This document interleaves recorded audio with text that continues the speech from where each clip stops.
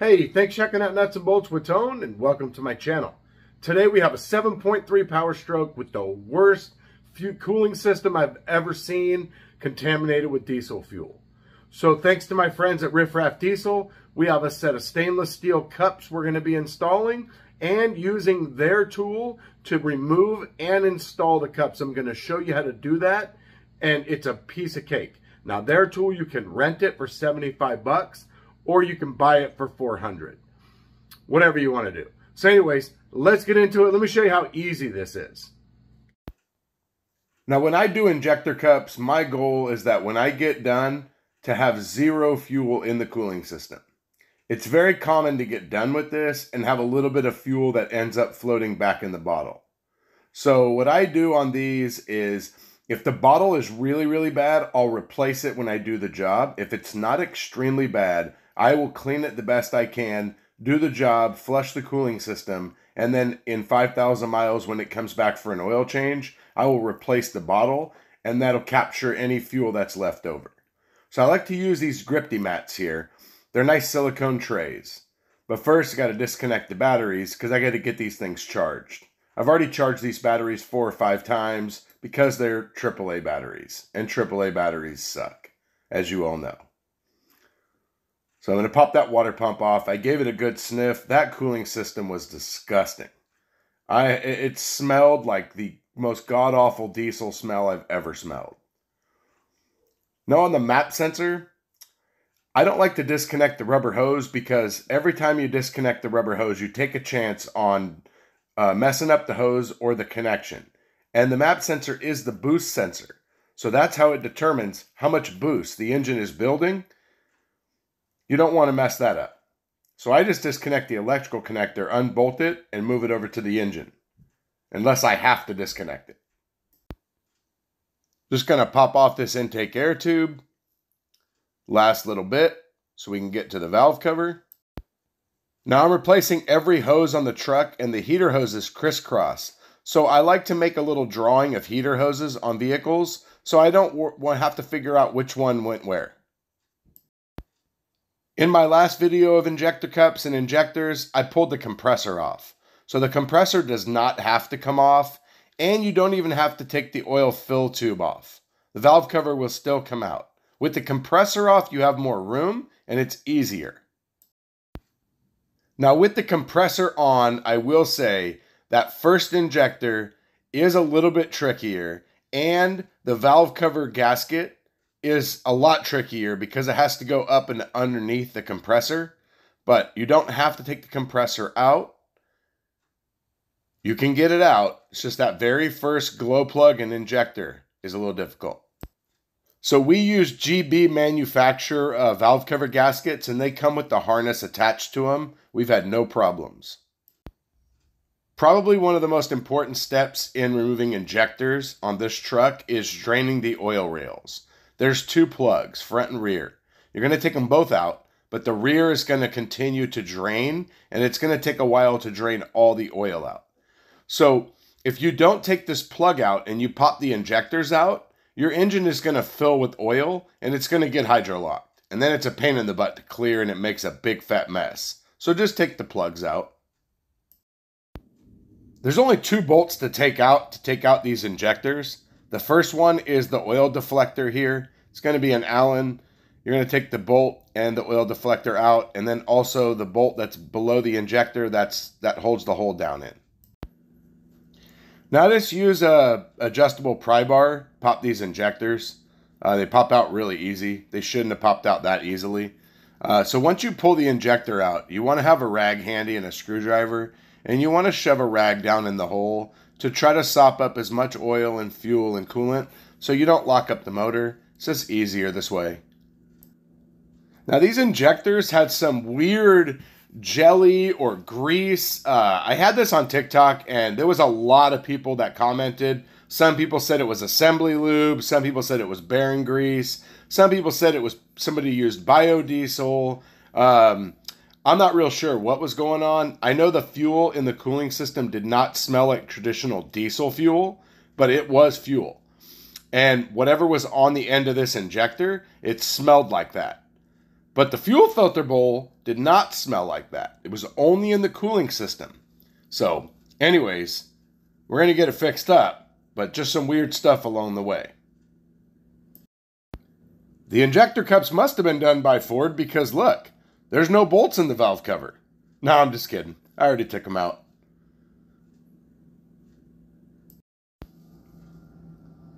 Now here's what I was talking about with the oil rail.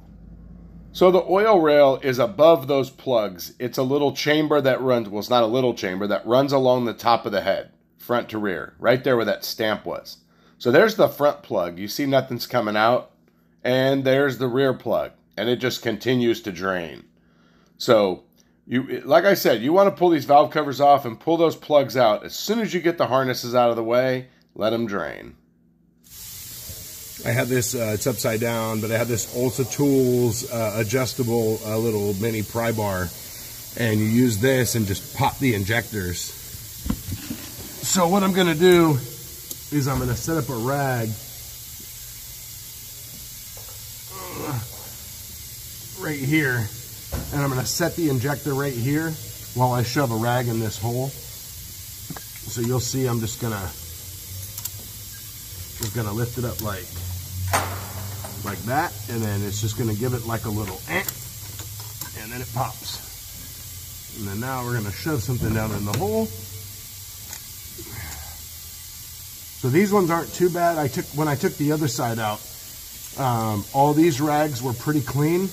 The back one, the back cylinder, was completely soaked with oil. So most of the oil is back there because of just the way that the engine sits. And so now that we've got this out, I'm going to put this away.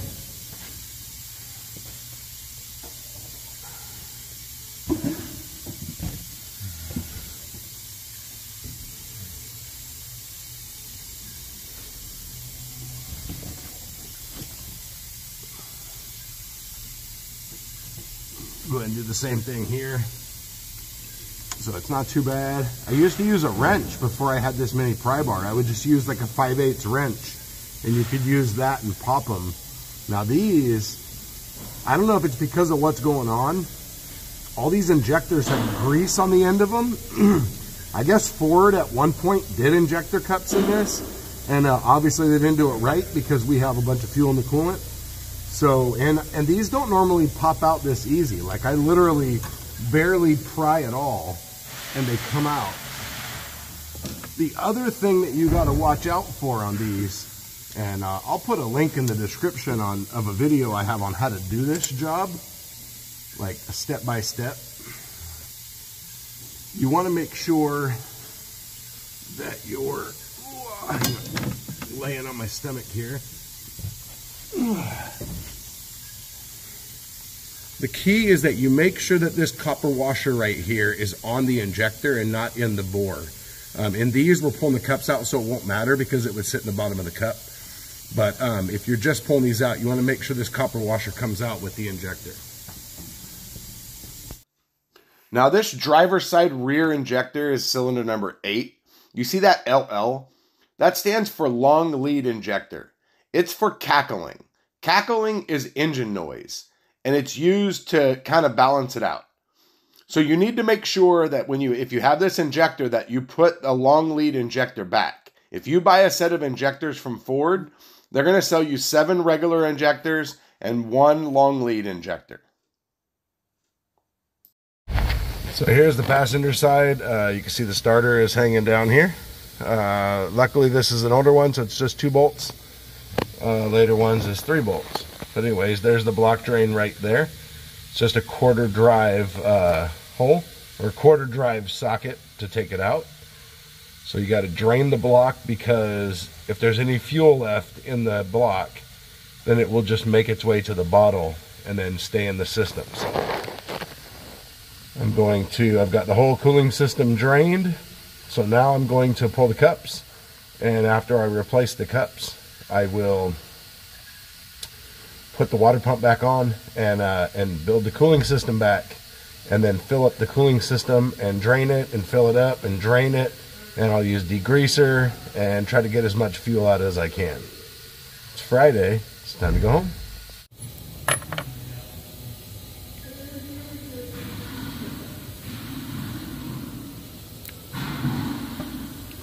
Alright, so I got the rags in there to keep any coolant oil from running down into the cylinder. Alright, so step one is going to be, we need to remove this 8mm bolt here, because the tool uses those bolt holes to remove the sleeves.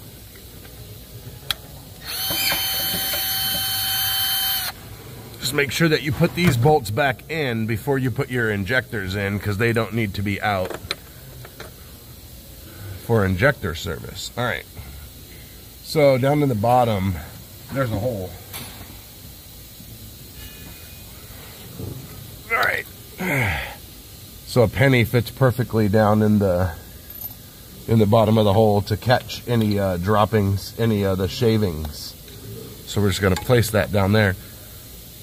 So now you're going to take the tool. Here's the tool here, and there is an arrow right there, and that arrow needs to face the valve springs. So it's going to go down like that. Okay.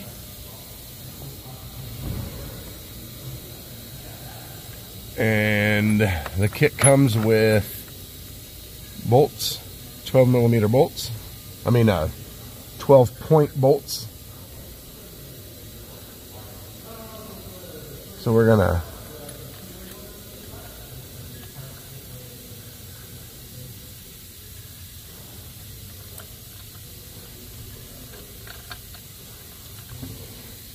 thread those in.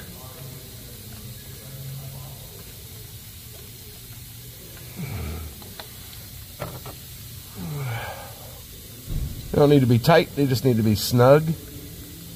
This is just centers the tool.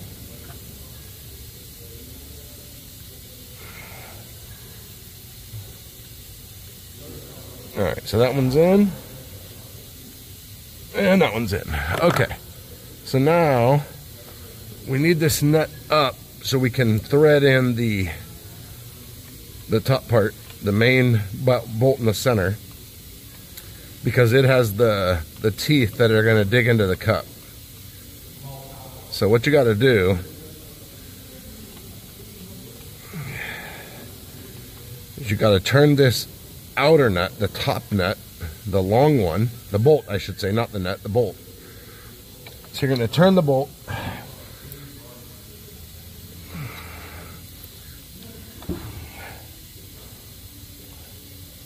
Alright, so there we are.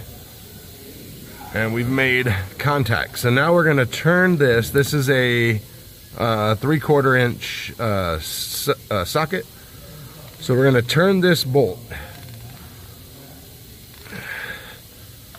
1 to 2 full turns,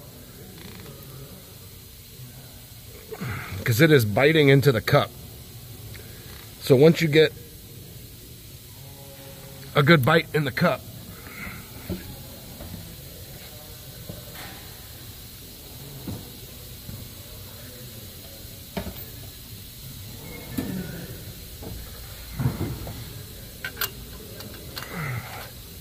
now we're going to thread the nut down.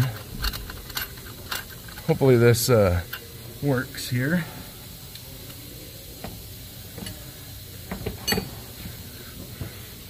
So now we're going to use this center nut and we're going to tighten that down. It's not going to work. Alright, let's try a 22. My 7/8 isn't deep enough. Alright, and so now you're going to tighten this center nut down. And when you tighten this center nut down, what it's doing is it's pulling the cup out of the sleeve or cup out of the head. And once you feel it get loose,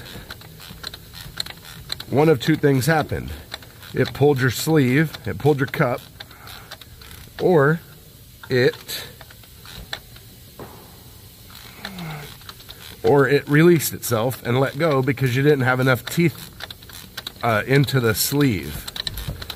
Okay, so we're pretty loose there. So now we're going to go ahead and unthread the tool. Let's see if we get this first try. Doesn't always work first try. Sometimes if you do it, the first time you try it, it won't bite, so then you'll have to redo it, and then you'll have to kind of use more threads to get it out. All right, so let's see if it pulled it out. All right, awesome. So we have the sleeve out. Now I'm not gonna tip this upside down because this sleeve has a bunch of metal in it. So now we're gonna unthread this sleeve from the tool and get our penny, and we're gonna go to the next one. All right, so you're gonna go ahead and get your sleeve, and you wanna make sure it's clean and dry and there's no oil. Just gonna wipe it off like that. These came fresh out of the box, so there shouldn't be any oil on these. You're gonna take your cup and you're gonna slide it on the tool. Then you're gonna get your retaining compound, your Loctite 620, and you're gonna put that on your cup, how you need to put it at the top and the bottom. The Riff Raff tool comes with a picture directions showing you how to do everything. Then we're gonna take the tool and we're gonna put it back in the hole. We're gonna put the bolts in, put those in, but you wanna keep the center of the tool up so that the cup doesn't touch anything, because you have your retaining compound going around the top and the bottom, and if it touches anything, then you're gonna have a not fully sealing area, and then you could have a leak. So you're just gonna get that in, and then the tool is gonna push it down. Now the tool is 35-ish foot-pounds. It's approximately 35 foot-pounds to seat this tool. Oh, the bolts are still in. That's because I used my tool for half, and I wanted to compare the Riff Raff tool to my tool. The Riff Raff tool has a lot of finer threads, so it produces almost no metal, and it bites easier than most of the other tools, which have coarse threads, produce a lot of metal, and are much harder to bite into the cup.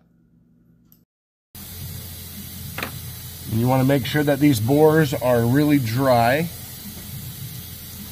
and clean. You've gotten all the Loctite out, you use your bore brush, all that stuff.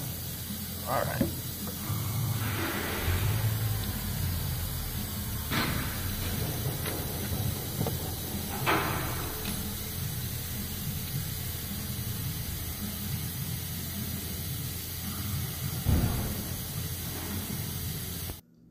So you want to do this by hand.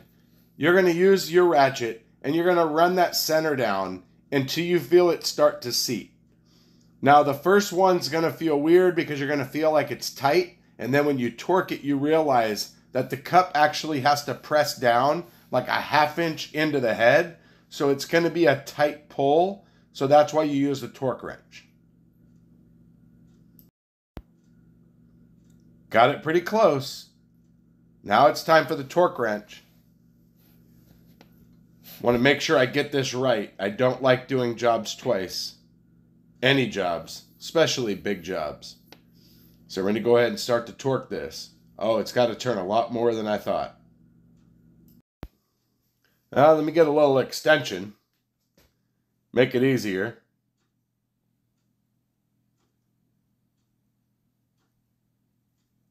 Now we're ready. Okay, so let's start to torque this thing. Oh, wow. This is pressing in a lot further than I thought.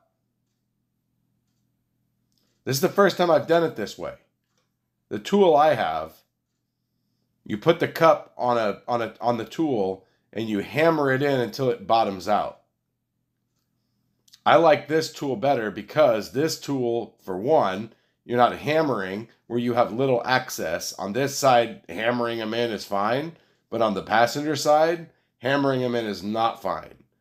The first two cylinders work great. The last two are really hard to hammer. And you have to worry that you're hammering them in properly. Now, when it says 35 foot-pounds approximately, you have to kind of feel. It's just like hammering something. You could be hammering something and you need to kind of feel and listen for it. And you can kind of tell when something bottoms out. So you can tell when you're up against a wall with this. So now it's time to get the tool out. So now you're just going to take your ratchet and you're going to loosen up the center point of the tool. Now remember, it has an O-ring on there. That's the only thing attaching the tool to the cup. So that O-ring should come right out. Now, I mean, if you put this tool in, torqued it down, and left the tool sitting there for like a day and a half, okay, then maybe it wouldn't come out because your Loctite might have bonded with the O-ring. But anyways, that would be kind of dumb. I wouldn't be doing that. So once you break the nut, once you break the center bolt free, then you're just going to take your socket and take your 12mm bolts out and then pull the tool off.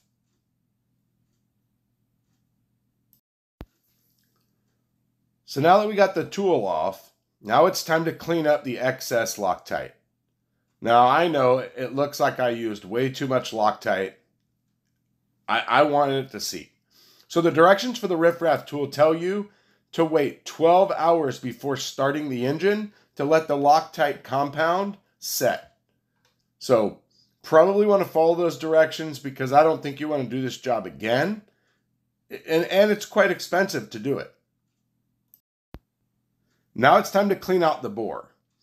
So I usually take a rag, I shove it down the hole with the screwdriver, twist the screwdriver, which is going to twist the rag, and get most of the Loctite out. Then I'll take the rag, flip it upside down where there's no Loctite on the rag, wipe it out again, and then I will spray the rag, spray a new rag with brake clean, wipe it out. Because your O-rings on your injector are going to seal in there, so you don't want any Loctite at all in there.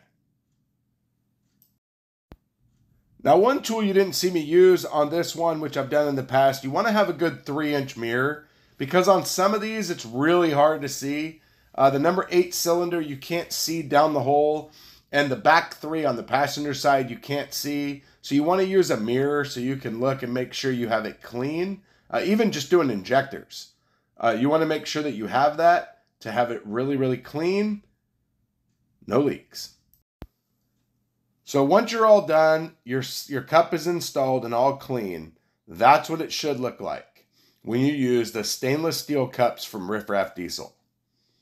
It looks really good. I like it. That's what it should look like before you put the cup in. Now on these, sometimes you got to take a pick or a screwdriver and really run it around the bottom of the hole down there at the bottom of the bore of the head to get any of the old Loctite out. Even using the bore brush. I would use the bore brush and then I would take a screwdriver and I would knock big chunks of Loctite out. Make sure it's clean. I got the cups in on this side. I like to stick rags back in the holes to make sure that no oil or anything runs down the cup and compromises the locking compound. So I've got rags shoved in the holes, also just to keep anything from going in there. So now we got to get the other side clean and get those cups installed. But this is working out great with this Riff Raff tool. Thanks for watching the video. I'm pretty sure after you watch this video, replacing these fuel injector cups is going to seem even easier than it was after watching my last one, where I used much more difficult tools to remove and install the cups. This one, piece of cake, no question. When this one left, I knew everything was perfect. So, thanks for watching. Hit the like button, hit the subscribe button, hit the bell, you get notified of all my future content, which you definitely don't want to miss. Thanks for watching. I'll see you next time.